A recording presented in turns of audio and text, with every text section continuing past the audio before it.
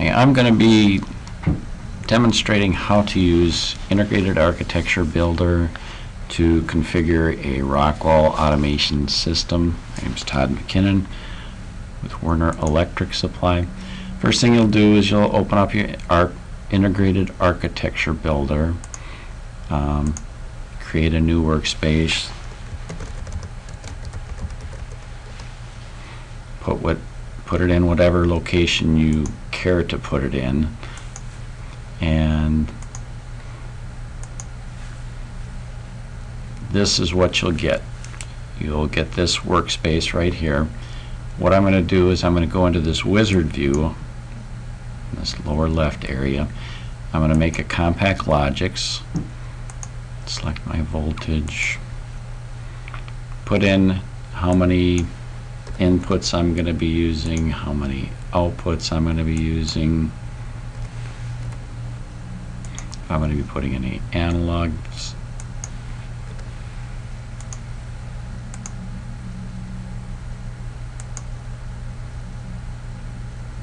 and then you're going to get to this screen. I can then decide which processor I'm going to use. I'm going to use the L30ERM because the M I might be doing some motion control.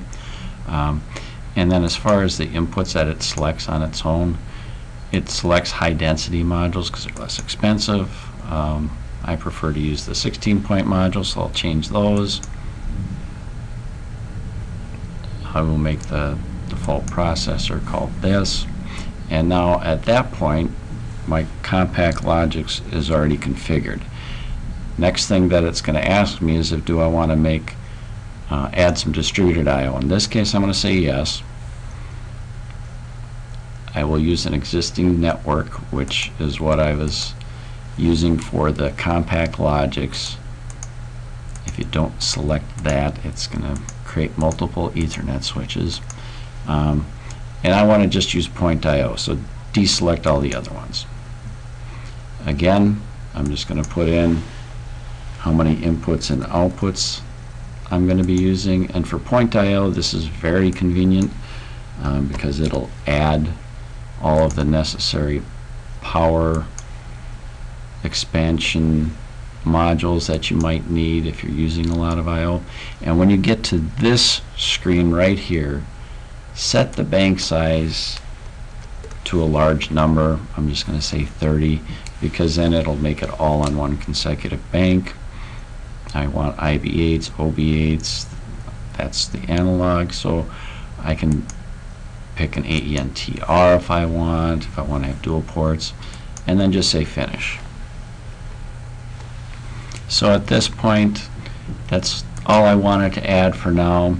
Now go to your hardware tab, and it should show the ControlLogix that you configured initially, and it should also show all of your point I/O. If you look at the point I/O, this is where I think it's very convenient, the way it configures things.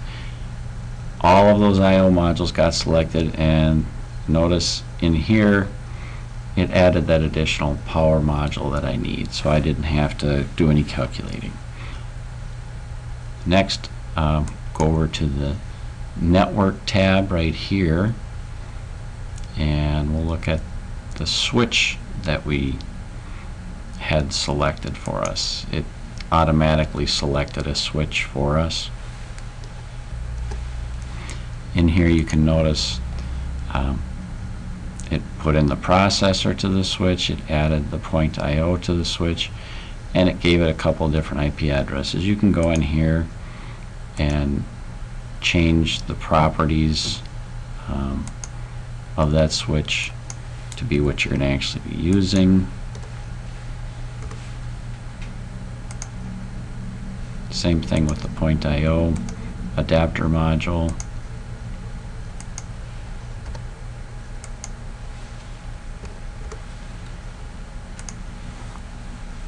And as far as the switch goes, you can also go in there and look at the switch properties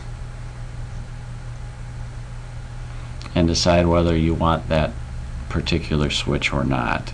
You just do the pull down and to select whichever switch you want. This one has 6 ports, you might need more ports. And that's about it. Now let's also go ahead and check out our system. So you can hit this little project checker, and it will go and make sure that everything was configured correctly. The next thing that maybe I'll do is I can go into a few different locations if I want, and add things like drives. If I want to go in and add software to my bill of materials, I can go into this and pick which type of software I might want to select. Maybe somebody's going to be using RSU, Factory Talk View SE. I can just put a number in there, and that will add that to the bill of materials. And then when you're done, you can just select the project bill of materials generator, and it'll show you a little bill of materials of everything that you've got to this point. And that's about it.